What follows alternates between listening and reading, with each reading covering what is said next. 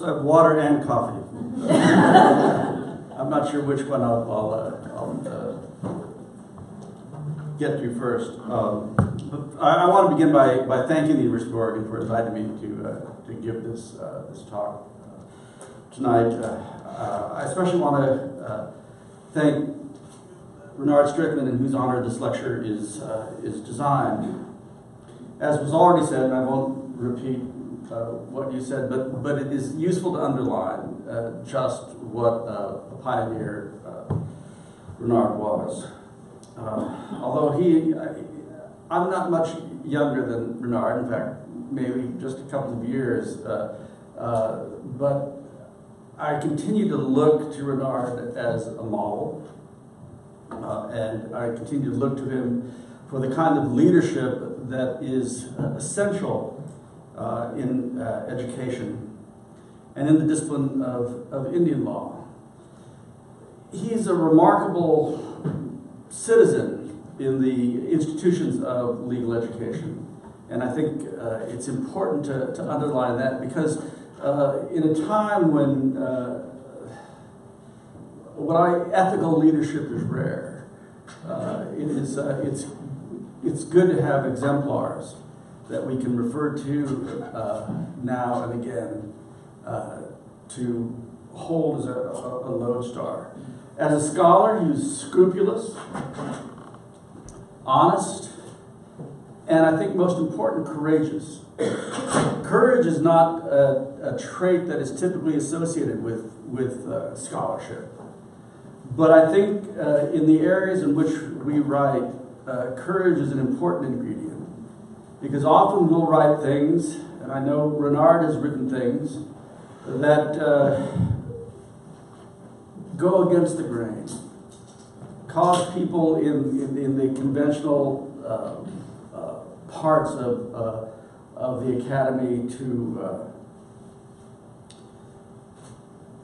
look askance at, until the time that its power is revealed and they can no longer look askance, but have to adopt it as the mainstream. So it takes courage to stand against the tide, and Rennard has done that and has given me courage to do it again and again. Sometimes perhaps he would say foolhardily, but nonetheless he's an example, and I want to thank you for that, Rennard. I think a little bit of the courage that Rennard is an exemplar of, we witnessed, or I witnessed today outside the federal courthouse here in Eugene. As the Supreme Court is considering extending the stay that was issued last week, a group of students and their supporters were standing out there not making wishes, but standing out there to hold accountable the people that need to be held accountable, that form the genesis of the lawsuit that they filed. It's a lawsuit that's echoed around the world, not just in the claims that it makes, but in the claims that others are making in courts around the world. It gave the students a chance. And I think when you think about the role that education plays, it gave the students a chance to test just what a democratic government owes to its people and what the constitutional meaning of a right to life, liberty, and property is in the era of climate change. That's what the lawsuit's about. That's what the students were standing in the rain talking about. And I reflected, actually, because my daughter was applying for a job. And one of the questions that she got on her application, I recall this after I got back to the hotel after the demonstration. And the question on her application was, is it more important that we move to a zero-carbon society as fast as possible or as justly as possible? Choose one and briefly explain your answer. And so this was her answer. Reflecting on the claim made by Pope Francis in Laudato Si, that environmental improvements are inextricably linked to social justice, I find this a difficult choice to make, if not a false one. If compelled to choose, I would have to choose the rapid reduction in greenhouse gases so that we might achieve the conditions from which justice might be constructed. I think the answer she gave, while simple, is also profound, because what it recognizes and what the students out there were recognizing and what the case that I'm going to talk about today recognizes is that rights don't exist in the abstract. Rights are constructed out of the material conditions that permit them to be exercised. And without the material conditions that permit them to be exercised, it makes no sense to talk about rights at all. Just like culture has to have material conditions under which it can be reconstructed, reproduced, that to talk about a right to culture or rights at all without focusing on the material conditions that permit those rights to be exercised or made real in the world, is just another way to say it, means you're not serious.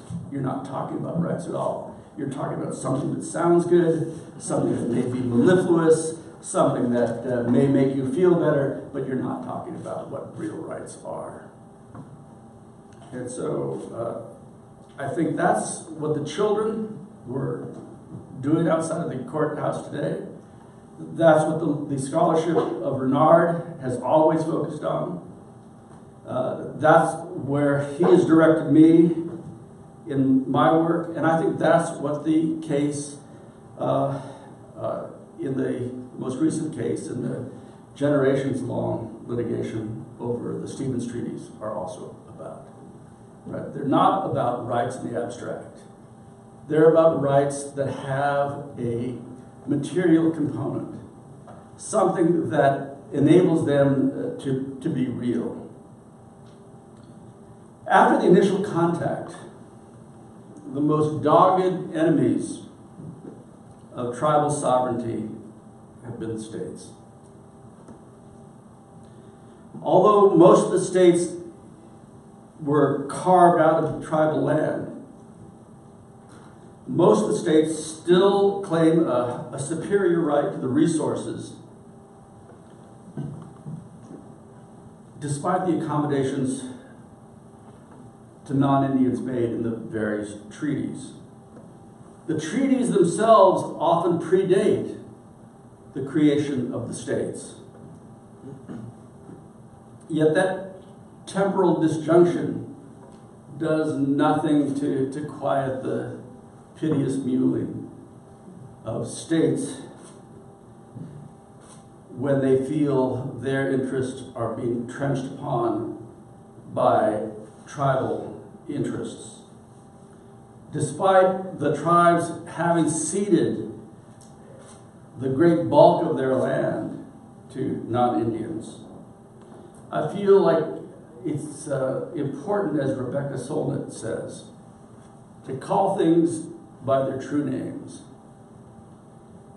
And what she says is, she just says it plainly, right? The American West was indigenous land given to the settlers by the United States government and cleared out for them by the United States Army, crisscrossed by government railroads, government-subsidized railroads, and government-subsidized water projects. So that while treaties have always been a source of judicial controversy, they nonetheless represent a political settlement between sovereigns and the backdrop against which claims by states should be assessed. Moreover, treaty rights claimed by tribes are not only, per the Constitution, the supreme law of the land. They're protected from depredation by the property rights guaranteed by the Constitution, and they may not be limited except through the express and unambiguous language of congressional statute. So while conflicts over resource use have been common, and in fact the basic engine of westward expansion has been that displaced native people from their land, abuse of treaty guarantees has also been common. The vast territories that the tribes had were reduced on a number of occasions, first through the creation of reservations, then through the allotment acts. But many of these treaties guaranteed or reserved to the tribes the right to hunt and fish in off-reservation locations. The treaty rights often took the form of essentially warranted easements across public and private land. Yet non-Indians resisted tribal efforts to exercise these rights, sometimes violently, as those of you who've studied the history of the Pacific Northwest fishing wars understand, but more commonly by efforts to expand state jurisdiction. Right? State jurisdiction is a way in which treaty and Indian rights are reduced. It may not appear as violent as showing up with a gun, right? But it has the net effect of materially reducing the power of the tribes to exercise claims that were guaranteed to them and negotiated by them in the treaties. So in the Stevens treaties, the treaties at stake in the Washington case, the tribe ceded about 64 million acres of land to the United States, and reserved through the fishing clause the right to take fish at all the usual and accustomed stations in common with all citizens of the territory. The usual and accustomed grounds and stations included off-reservation sites that were customarily used by tribes. Over 100 years of litigation has attempted to spell out just what the treaties meant, the precise scope of it. It has often been, and here I'll just summarize, has often been the attempt of the states to expand their regulatory reach over the use of fishing sites, or to regulate the way in which tribes collected the fish that they collected, or attempts to regulate the amount of fish that the tribes got. And these fights went back and forth. The tribes, finally, under the Supreme Court rulings, were guaranteed a right to share the take in common, and to share equally not just the fish in the streams, but hatchery-raised fish, right? And to be able to get enough fish to maintain a moderate living. The current case has been what other obligations the treaties produce. What the tribe has maintained, and I want you to think back to the first part of my lecture, which could have been used just to fill dead air, but I actually wasn't. Which is that there are material conditions, right, that have to be protected, that are essential to the rights that are claimed. And so while the Attorney General Office of the State of Washington has accused the tribes of trying to concoct a portable environmental claim in complaining about the role of the culverts in blocking fish passage. The tribes actually were doing nothing of the kind. The tribes were essentially making the argument that the state has an obligation not to obstruct the rights of the tribes to take fish that were guaranteed to them. And part of that right necessarily contains the obligation to maintain, to the extent possible, the capacity of the fish themselves to reproduce. Anatomous fish have to migrate. If they can't get from the salt water to the fresh water, they don't reproduce. If they don't reproduce, then there are no fish to take. The state, though, had a good argument. The state said, wait a minute, the federal government can't sue us over the culverts. They can't sue us to open the culverts because you, federal government, when you gave us money to build the roads, you also gave us money to build the culverts. And we built the culverts consistent with federal specifications. So if we built the culverts to federal specifications, you being subsidized by the federal government can't now come and sue us for the insufficiency of those culverts to permit water to flow in large enough amounts to enable the fish to migrate. It's not a bad argument, is it? The argument sounds, they're saying, look, you're giving with one hand and taking away with the other. Well, the federal government said, yes, we did do that. We did do that. But what we didn't do with that was to remove your obligation, the obligation that arose under the treaty. So that the culverts that are now found to be obstructing fish migration have to be changed in order to permit the fish migration, even if you did construct it under a federal grant permitting you to build roads.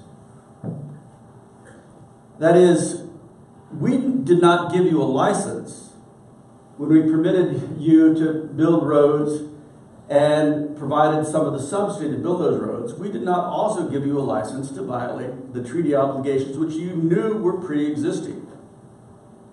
So the treaty obligations pre-existed the roads, they pre-existed the culverts, they pre-existed the federal government. And I hesitate to say this because I was going to say it's not really fair, but it's mainly fair.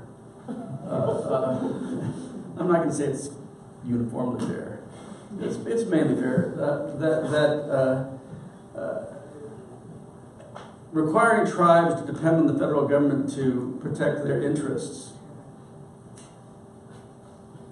is not always a safe bet. Right? It's not always a safe bet. And so the idea that the process for road building was an exemption from the treaty rights, actually, I think the court had very little time with that argument. Although, I would have to say, facially, it seems to be a good argument. But what it does do, right, is it causes the state of Washington start to have to reconstruct the culverts that are obstructing the fish. The state had another defense, of course. The state had a defense that federal culverts were also obstructing fish migration. Also not a bad argument. Although, I don't know how many of you have brothers and sisters. Right? But some of you have brothers and sisters, I imagine, right? And she did it first. Right? No parent ever accepts that as an excuse for you having done something, right? Right? Or they did it too, right? Which is, perhaps I'm caricaturing the state's argument, right? But it's effectively the same argument, right? That is, the federal government did it, and you're not cleaning out your culverts. We did it under federal guidance. Now we have to clean out our culverts. And the answer is, we are representing the tribes as the trustee. And as the trustee, we can instruct you, someone who is violating the trust duty, to act in a way which we may ultimately have to act consistent with that duty.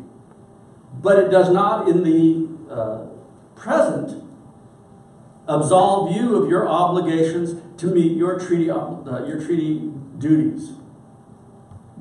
And so, put aside the fact that the federal culverts are upstream from where your culverts are anyway, which of course is one of those kind of inconvenient facts, right? An inconvenient fact.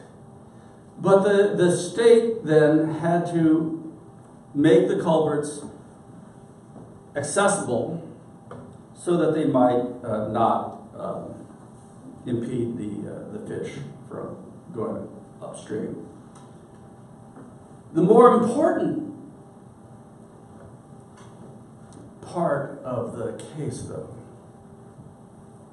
is not just whether it requires the states to maintain their culverts in a way that permits the fish to migrate.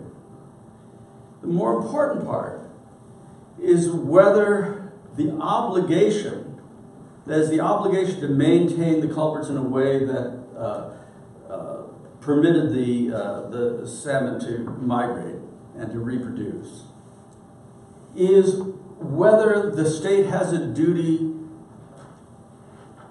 not to interfere with the fish by insufficiently maintaining its various environmental obligations. So that what the court did say is that whether there is a specific environmental obligation on the state that arises consistent with their obligations under the treaty can only be articulated once there are specific facts that are argued. The culverts, of course, presented one set of facts within which you could test the question of whether there's an environmental duty that is incumbent on the state consistent with the obligations arising out of the treaty. So rather than being some kind of convenient portable environmental claim, it is a claim that goes to the heart of what the treaty duty is, which is there are material conditions that have to be maintained in order to give life, vitality, reality to the treaty itself. The fact that those are not articulated in advance with specificity doesn't mean that those rights aren't there.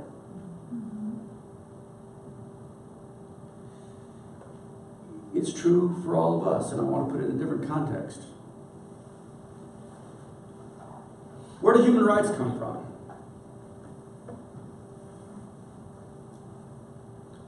Well, you could say, well, they come from treaties, right? You can write a treaty and you can identify a human right within that treaty. Or you can look to the Constitution and say, well, we've got enumerated rights in the Constitution, but that's exactly the wrong way to look at it.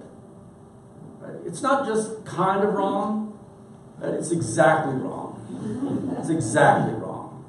And let me tell you why.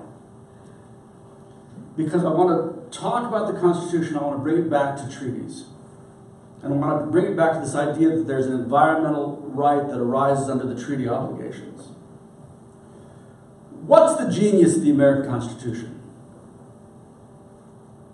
Well, you could say it's the dividing the government up into the three departments and making sure that the three departments then regulate each other. And we know that's one of the geniuses of the Constitution. But the real genius of the Constitution, the thing that made the Constitution revolutionary when it was adopted, was that it took the idea of legitimacy that grounded the power of the princes and the kings of Europe and turned it inside out. In Europe, you had kings and princes with unlimited power, and you had subjects with limited rights. What the Constitution said is instead what we have is a government of limited powers and a people with unlimited rights. We have the Bill of Rights, but then we have the Ninth Amendment. And what does the Ninth Amendment say? Well, it's convenient, right? If you remember, it's convenient if you don't remember it, depending on what argument you want to make, right? But what it says is that those rights not enumerated are reserved to the people. So the question then arises, how do you decide which rights emerge? What's the technique? What's the mechanism from which you determine which rights are the rights that are defensible and maintainable in a juridical proceeding? Right? You don't have to go to natural rights to find human rights. Right? You don't have to go to natural rights to find the rights that emerge from the Ninth Amendment, to which we are all heirs. What you have to do is you have to say, what kinds of rights was the Constitution designed to protect through its basic structure and the relationship of its parts one to the other? How did it disperse power? How did it reserve power to the people in order to protect those claims, which might be articulated as rights? Some of them, like the right to marry, I think you could search the Constitution top to bottom, not find those words anywhere in the Constitution. So where did that right come from? The right to marry someone of your choice. Where did that right come from? They find it under a rock? Right? Is it if you read the Constitution backwards, does it suddenly emerge like, Paul is dead? No, it emerges out of the things from which freedom as citizens, not subjects, emerge. So let's go back to treaties.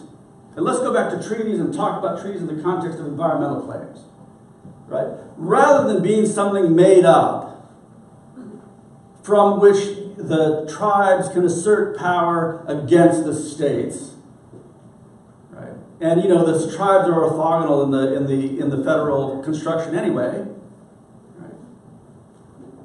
No, what the treaties create in the fishing clause is a right that is guaranteed to the tribes to fish at their normal and customary places and actually catch fish.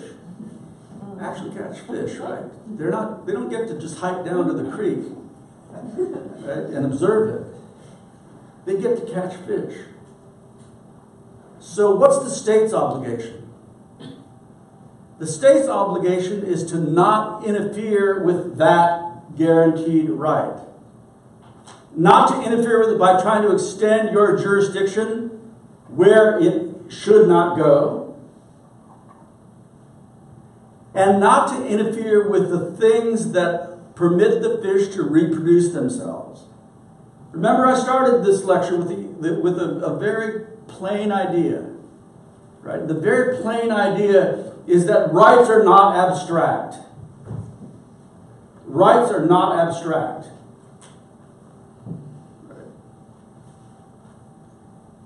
We all have the right to worship as we like.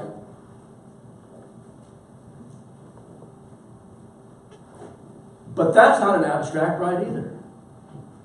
Right? It's not abstract because the Free Exercise Clause and the Establishment Clause say that it's not. And it can only be expressed, with the possible exception of tribal religions, in action. So the environmental claim that was made by the tribes is not an attempt to extend the treaty the way the state was arguing.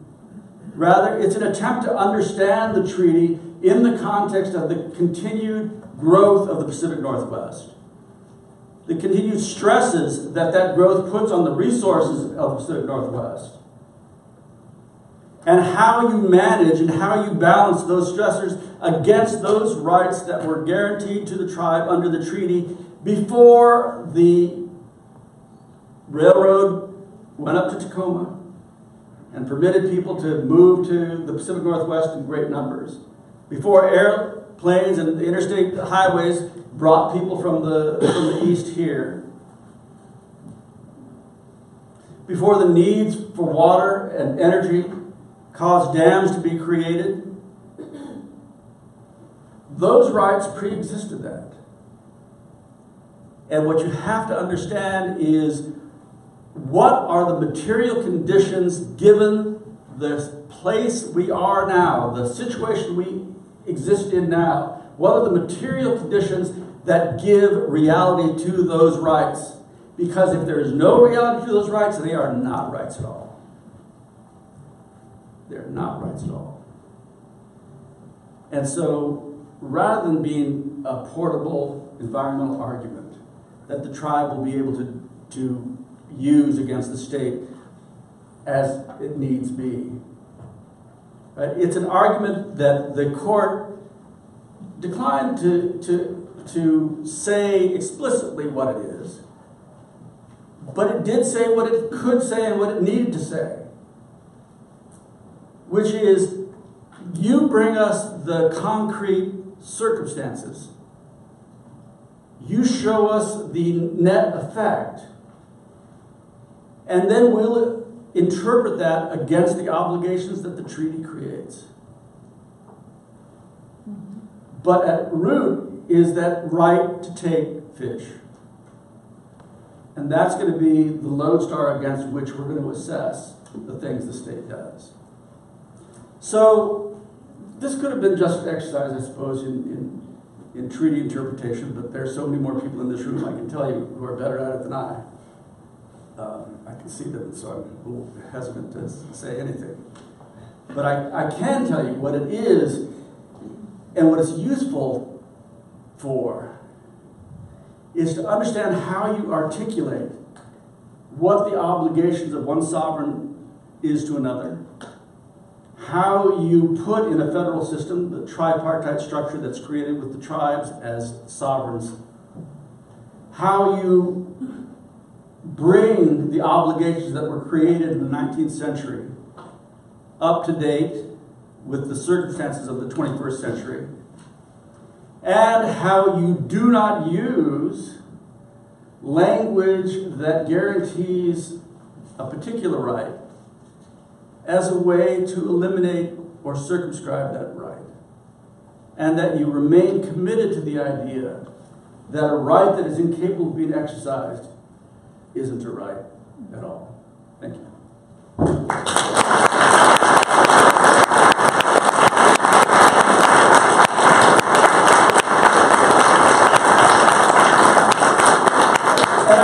I'd be happy to answer or doc any questions you might have. I could have talked a lot longer, but it's late already. Question? Yes, ma'am. Hello, Professor. Thank you so much for being here. I'm Andrea Rogers. My dad's Professor Bill Rogers. I've heard of him. Yes. Nothing but the best. The rumor on the street from the lawyers in the Culverts case is that they think they got Gorsuch on their side when they went to the Supreme Court. What do you think about that, and what are your thoughts generally on Justice Gorsuch, and particularly his feelings on the Indian Trust Doctrine? I'd like to know what they meant when they said they got Gorsuch. They think they had his vote. Well, you know, because they were convinced they couldn't get Ginsburg. Well, I don't know how to assess that. I hope they're right. Yeah. I hope they're right.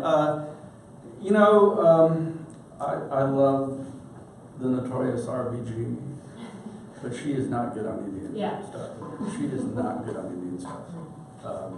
And the problem is that she understands Indian law as a subspecies of discrimination law.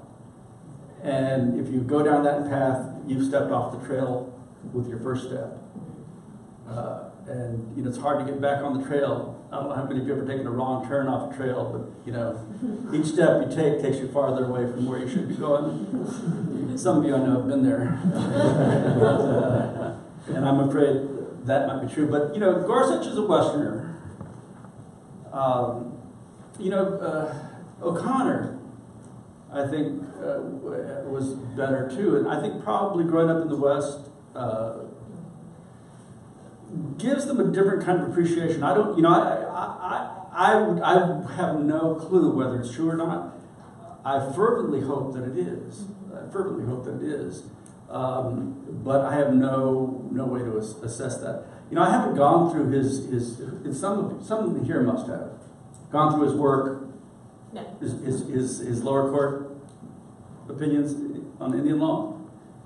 So who's going to volunteer to do that? There's articles on that. I mean, he has more experience probably than any other justice, and coming out of the 10th Circuit, he's obviously going to have a lot of cases. Well, the 10th Circuit, you know, there's this one ruling which I got my students to write to turn into an executive order and submit to the Obama White House, trying to get him to adopt it. The silence was profound. But there's a 10th Circuit opinion, I'm blanking on the name now, which suggests that in administrative proceedings, the canons that apply in analyzing legislation ought to be applied when tribes are involved in administrative proceedings as well. And so what we wanted to do was to get the president to issue an executive order declaring that the agencies have to apply the canons of construction under Indian law generally in administrative proceedings, which would then produce a great body of law to play with. I'm sorry. Before you go to that, could you explain, because I don't know that everyone in the room understands the procedural posture of the case, how it is that we're guessing about whether or not Gorsuch was... Because Kennedy recused himself because he was on the lower court ruling, and so it was an evenly divided court, and so the district court, I mean the Ninth Circuit's opinion was upheld. So that's, you know, so whether we don't know exactly if the Supreme Court had decided how it would go, and I can tell you, while I committed to the argument I made tonight, I'm not completely certain the Supreme Court would be committed to the argument I made tonight. It is right, but I'm still not persuaded that they would buy it necessarily. Yes, sir. When Trump came down to this pick, there were 3 finalists, I think, for the seat that Gorsuch got. And the National Congress of American Indians analyzed Gorsuch's record in the 10th Circuit and said it wasn't bad on Indian law cases, particularly diminishment cases. There were a number of them from Utah and some other cases in the 10th Circuit. And they supported it. They actually wrote to the Senate and said, he's our guy. If you care about tribal rights, Gorsuch is the one we want from our perspective. And he ended up getting the slot. I was at the oral argument. I represented the tribe with the Meekins briefing case. And Gorsuch's questioning of David and I were just talking about, his questioning of the Washington Attorney General was tough, right out of the box. Okay. And Washington argued that contemporary circumstances could modify the treaty right, and Gorsuch said, how can that be? These are 19th century agreements that are set in stone, and what's the basis for that? Yeah. And so I counted him as a vote for the tribes. Good. Well, that's great, because especially since you told me that he's good on the reservation diminishment cases, because an argument like President circumstances, have a substantive effect, right? Is a line we've heard in the reservation management cases, much to our dismay, right? So the idea that would be that there'd be pushback from the bench on that kind of claim is actually really great. Yes, sir. For what it's worth, he also hired the first Native American woman as a law clerk. Praise God. Of course. Who is that? For what it's worth. Well, hey, look, I've only placed a few students as clerks in the Supreme Court, and my instruction to them is you have one job, and that job is to teach your justice something about Indian law. I don't care what else you do, but they better get better at Indian law than most of them have been. So maybe maybe we'll have some effect. We can only hope. Who is it? Do you know? No. Yes, sir. Gerald, you talked about Washington versus U.S. Will you talk a little bit, both politically and legally and strategically, about fishing rights after this case? What's next? What could be next? And are we going to lose it all?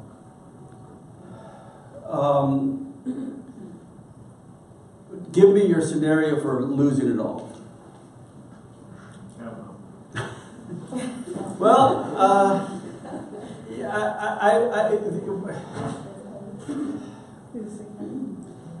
I suppose. I mean, the language that I quoted you, the tribe searching for a portable environmental claim, that comes from the Washington Attorney General, right? Which is you can almost hear the contempt dripping from that phrase, right? Because they think, I don't know what they think, but I think they think Indians don't also live in the 21st century. I have no idea what they're thinking. But my view is that unless the Congress, any litigation, there's two things that are happening right now, right? And you know better than I, but the tribe is able to participate in the administrative processes with the state, right? And so the state, they're in actually, I think, a relatively good negotiating position with the state now.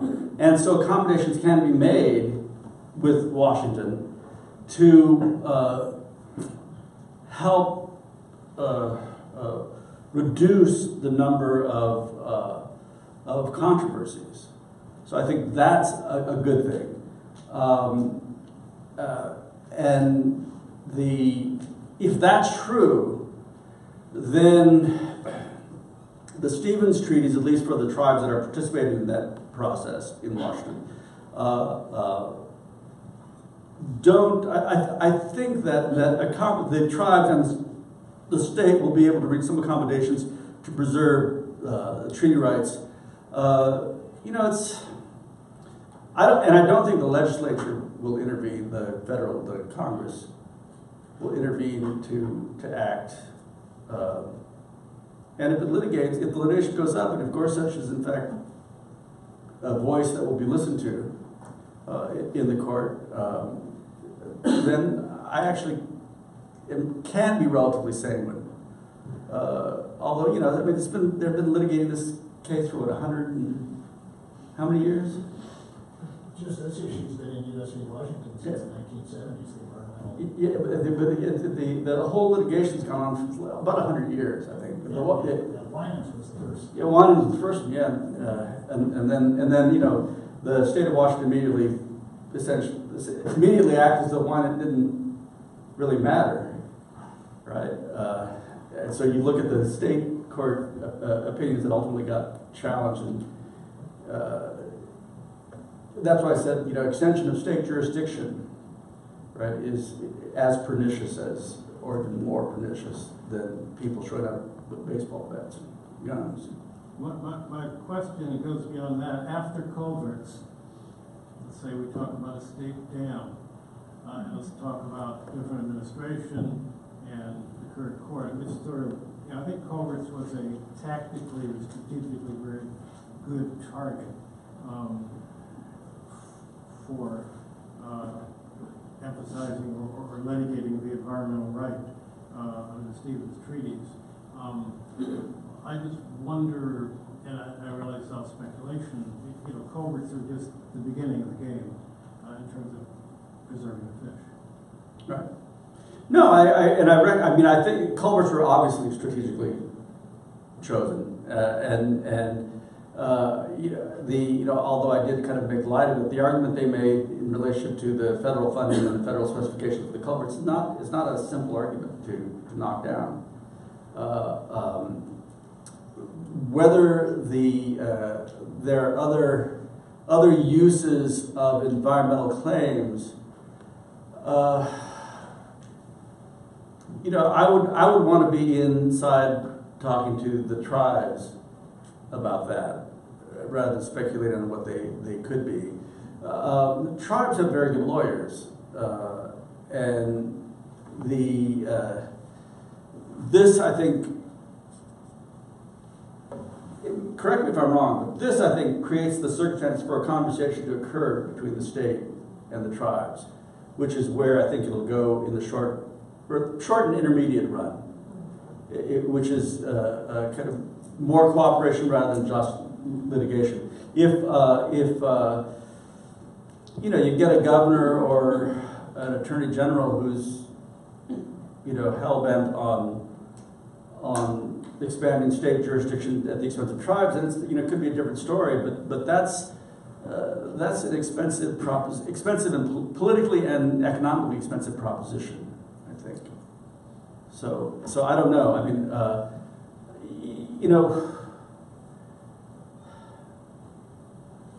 in Indian law, it's always difficult to predict what the court's going to do, just because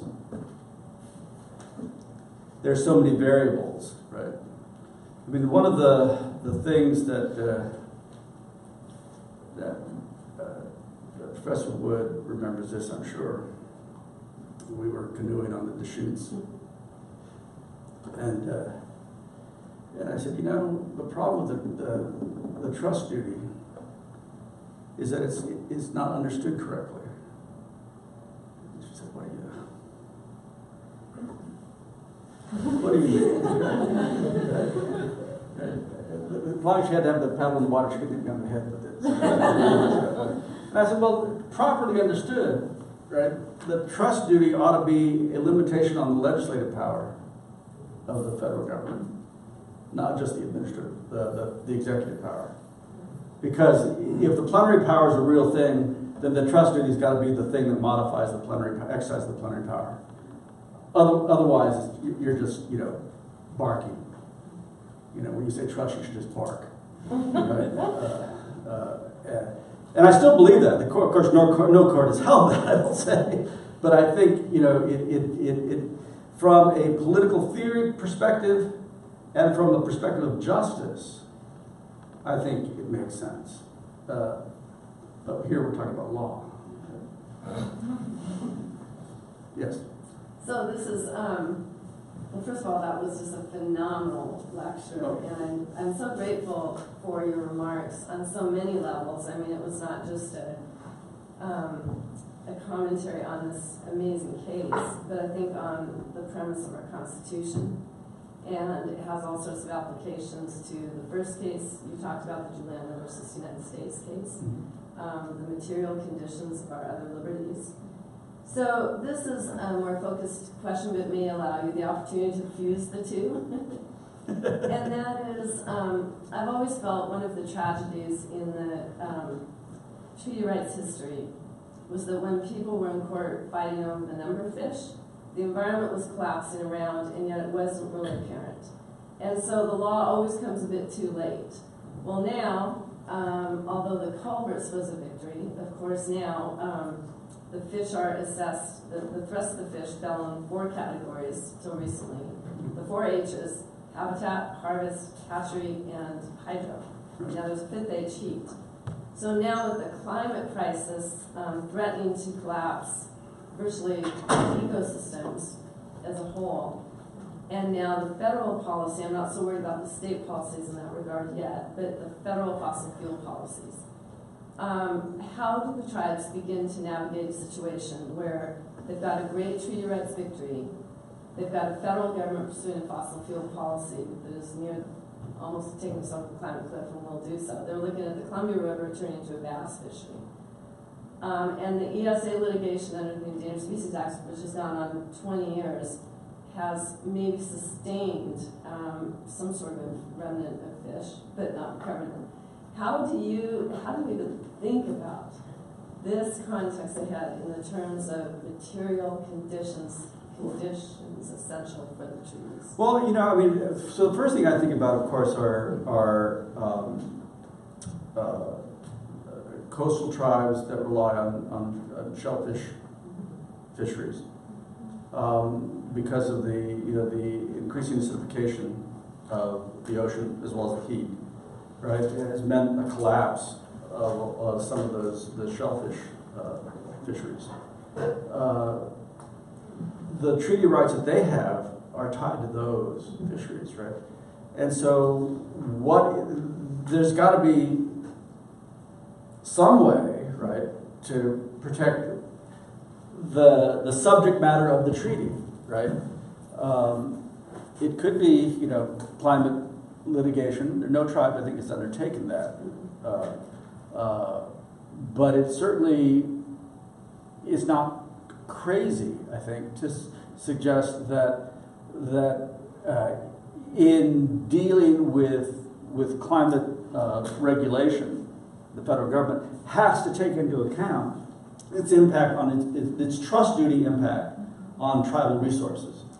And coastal fisheries are the places where it's going to be impacted most quickly. In fact, we're seeing it, today. So, and I think that argument ought to be made probably politically first. I completely agree with you. I mean, it's it does. It changes the equation in really dramatic ways, and not just for coastal tribes, but for for all tribes and the resources the tribes depend on. So that's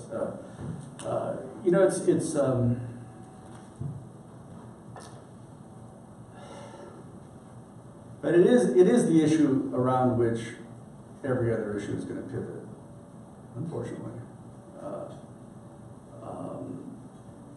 I spend most of my time, I split my time between Austin, Texas, and Ithaca, New York.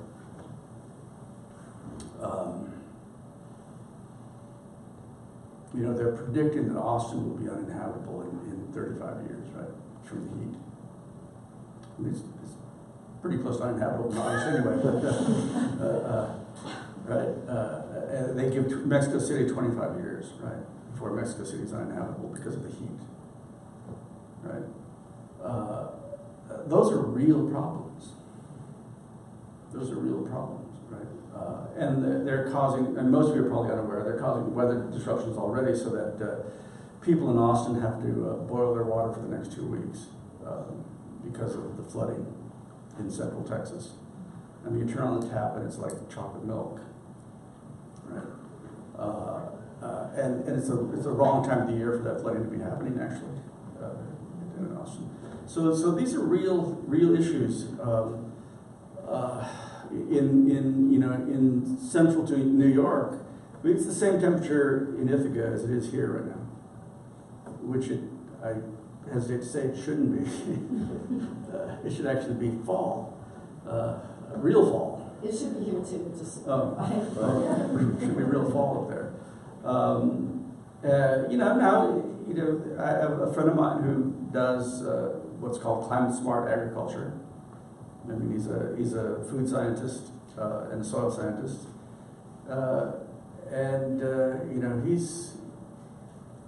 he's making a lot of money teaching farmers how to adapt. But you can only adapt so much. So I don't know. But yes, the long answer to your question is you're exactly right. which tribe will do it is the question. Somebody else had a question. Here. Yeah, I'm wondering if what underlies all this is the quality and the quantity of water, which is not just a tribal issue, it's an issue for all of us. And we really have the administrative and other legal tools to deal with water quality and quantity. So should we maybe take it more from that perspective and all of us have a oar in that boat? Yeah, I don't know if it's just water.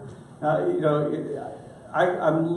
spent half my year in a state that has 2% of the world's fresh water, right? Which is New York State. So water up there is not really, people don't think of it as an issue, but in fact it is up there too. So I think managing the water resource in a better way would obviously be useful. It would obviously help species, for sure. We could talk about the Klamath, the Klamath Wars, which are all about water, right? Really just about water, and have present different kinds of issues than the Washington State litigation. But I think you're right. I think we need to be sensitive to water. When I was on the faculty of the University of Texas, I started teaching water law, right? Just because no one was teaching water law, and I'm thinking, look around, guys. Somebody, the limiting factor in Texas growth is not going to be energy, right? Since they get 30% of their energy from wind already, right? It's going to be water, but people acted like people act everywhere, right?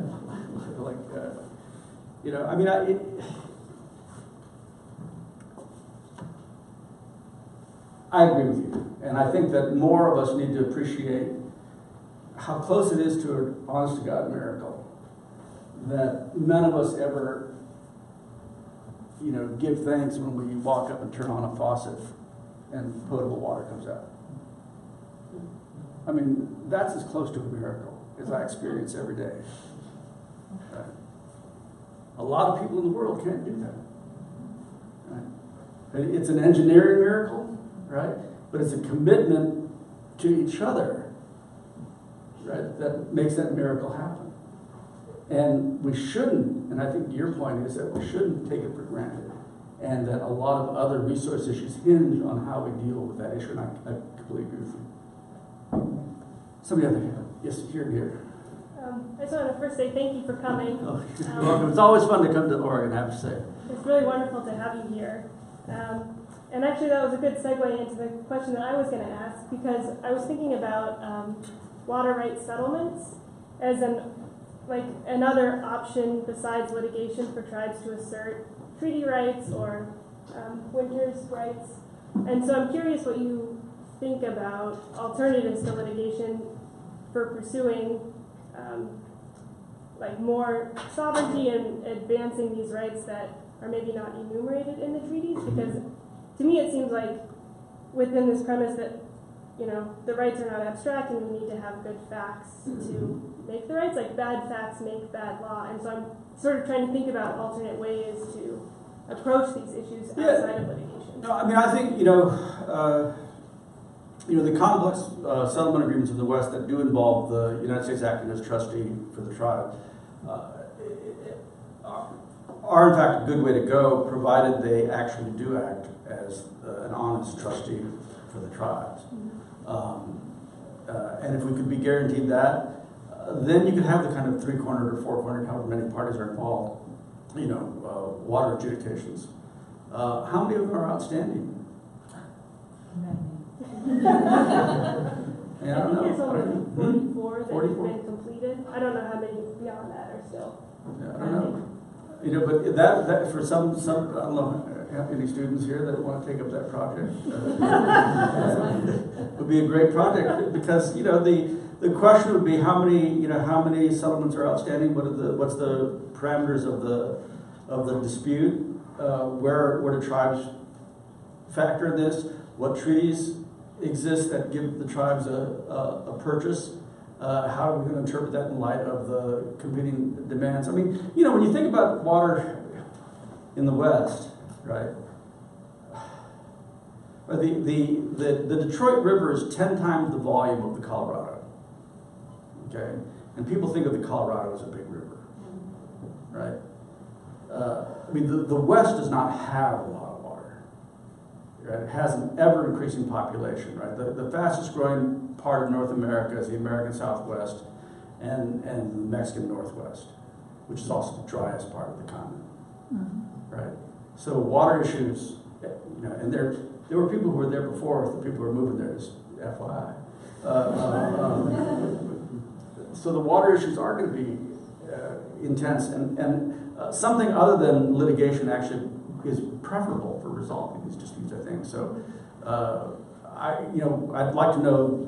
I don't have at the top of my head what disputes are outstanding and what the treaty implications are for the tribes in those, but it'd be a useful project. Just saying. So I We think gotta go? we have time for one more more question. question, right? One more? Okay. And then I will close it. Okay. So here. You guys want to wrestle? Maybe we could both make our questions. You both ask your question, and I'll answer them privately.